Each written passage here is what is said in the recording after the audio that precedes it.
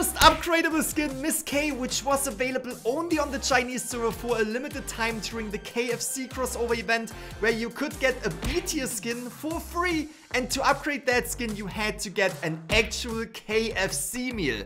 Yes, an actual KFC meal that provided you with a code that you were able to redeem in the game to get a limited token. And with that token, you were able to upgrade Miss K to Lady K, which, by the way, I think is one of the coolest crossover ideas that I've ever seen. Like, come on, you had to get an actual KFC meal to upgrade your in-game skin. How cool is that? To the 8 Persona 5 crossover skins, which were also only obtainable during the crossover event. And while you were opening up essences to get the A or even S tier skins, you were also able to collect Soul of Resistance tokens. Well, you actually needed 30 tokens just to upgrade or awaken one of the skins, which was a pretty cool thing to do because the upgrade animations were crazy and you can also switch back, which means you're basically owning 2 skins in one. And moving on to the upgradable accessory from the Danganronpa Crossover, the GA26's Mono machine, which was as a B-tier accessory obtainable for free as long as you played during the event.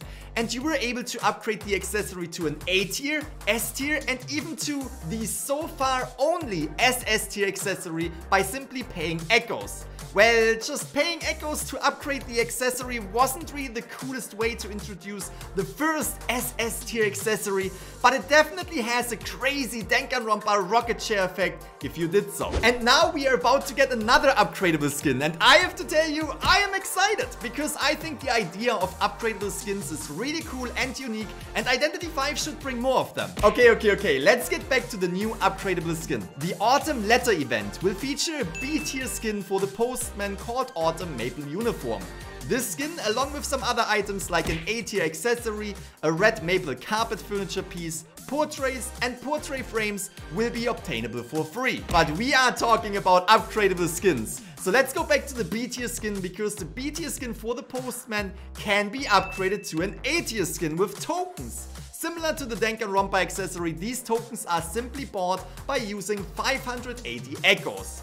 After upgrading the skin, you can still use both versions of the skin, the B-tier and the A-tier version. So again, it's kind of a 2-in-1 skin that the Postman is getting. I personally think this is absolutely great, because the event offers a lot of free items for players, and if you want to upgrade the skin to an A-tier skin, it only costs you 580 echoes, when a normal A-tier skin usually costs at least twice as much. And again, if you don't want to upgrade it, you still get the B-tier version of the skin for free. So what are your thoughts on upgradable skins? Let me know in the comment section below, I would really love to hear it. And of course, if you have enjoyed this video, make sure to leave me a fat like.